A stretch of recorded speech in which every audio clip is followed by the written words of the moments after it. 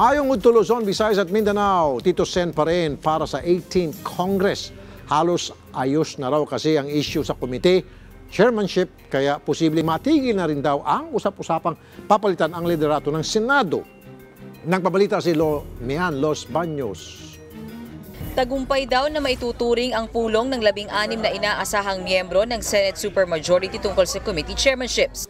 Bihira yung may clash eh. Talagang maganda ang nangyari na alam na kasi nila na mayroong tinatawag ang executive incumbent. Base sa napag-usapan, mapupunta kay Senator-elect Bato de la Rosa ang Committee on Public Order na binitawan ni Senador Ping Lacson, habang Committee on Local Government ang kay Senator-elect Francis Tolentino. Pag-uusapan pa kung magiging Vice Chairman din siya ng Committee on Justice o Committee on Defense. Mananatili naman daw ang Committee on Public Services kay Senadora Grace Poe. Bibitawan niya ang Committee on Public Information and Mass Media na posibleng mapunta kay Senator-elect Bong Revilla. Baka si Revilla din ang humawak ng Committee on Civil Service.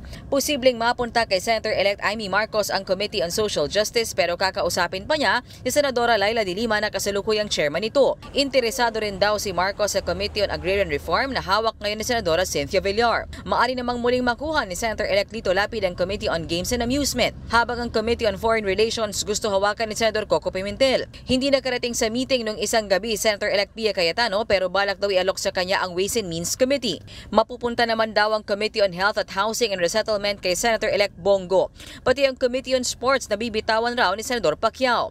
Inoffer ko kay Bongo kasi marami na akong ginagawa para makita niya yung sitwasyon ng sports natin dito sa bansa natin. Mananatili kay Pacquiao ang Committee on Public Works. Pamumunuan na rin niya ang Committee on Ethics na didinig sa mga reklamo laban sa mga senador. Si Senador Nancy Binay ang hahawak sa Climate Change Committee.